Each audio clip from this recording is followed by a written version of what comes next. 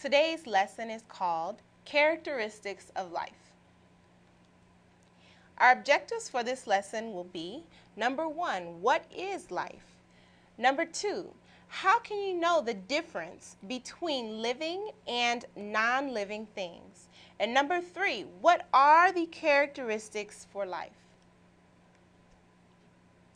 The 5 characteristics of life will be explained first. In order for something to be considered a living organism, they must show certain characteristics. These are the 5 basic characteristics that scientists agree upon that would be considered characteristics of life. Number 1, we have growth. Organisms that are living organisms must be able to grow. Also, number 2, they must be able to reproduce their own kind.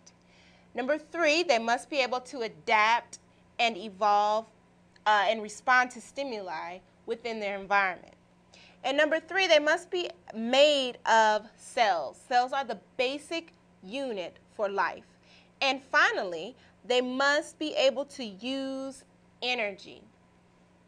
One tip to remember the 5 characteristics of life would be GRACE, G-R-A-C-E. G stands for grow, R, reproduce, A, adapt, C, cells, and E, energy. Let's first talk about growth and development of an organism. Living organisms, in general, get larger in size as they grow and develop. This is because living organisms are made of cells. When cells divide, you get more cells, and when they increase in number, that allows those organisms to get bigger. Also, when cells divide, they can build and repair new cells and replace old cells.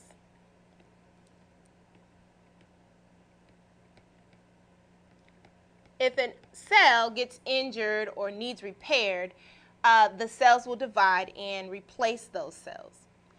If there is an organism that may be a one-celled organism, it still will be able to grow and divide. It will still be able to grow and divide, and when it divides, it's going to make another of the same type of cell or one-celled organism. Lifespan is the term we use to describe the length of time an organism is expected to live. Reproduction. Organisms need to be able to make their own kind by passing genetic information from parents to offspring.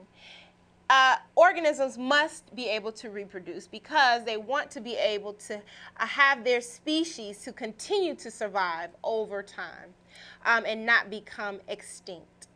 So they also need to be able to replace those organisms that have died in order for the species to continue. Adaptations are just changes that have occurred in a species. And these changes also help the organism to survive.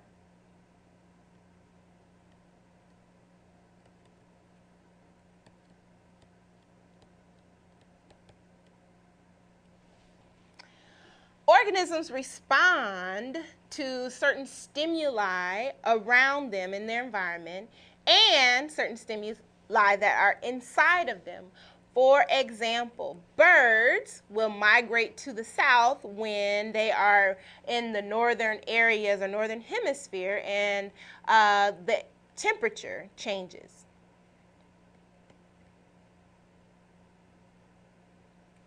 Also, this plant is a Venus flytrap, and it responds to movement on its outer structures, because when it feels or when it senses that there's movement, there's possibility that it's an insect that it can eat, and that insect helps it to survive. Also, organisms can respond to light. For example, plants will definitely need sunlight in order to survive.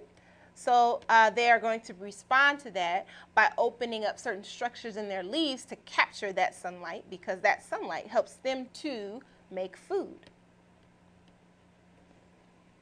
Also, animals, such as humans, may feel hunger or thirst, and that is a stimuli inside of our bodies that tells us that we need to eat or drink.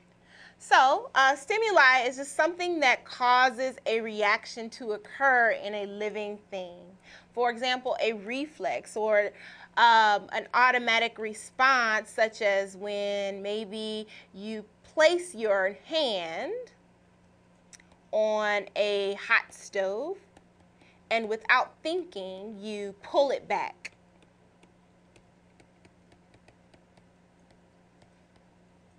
That would be the reaction to the stimuli of heat.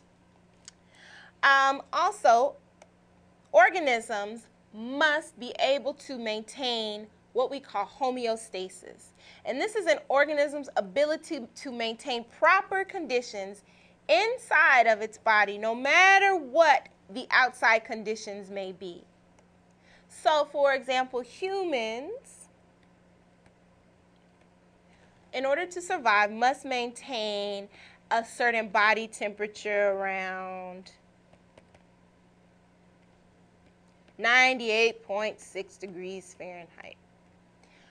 Well, humans may go to a cold environment, and that would be considered a stimuli, which causes a reaction, and your reaction may be to shiver, or your muscles start to quake and shiver, because that is what's going to increase your body temperature so that it can maintain its 98.6 degrees.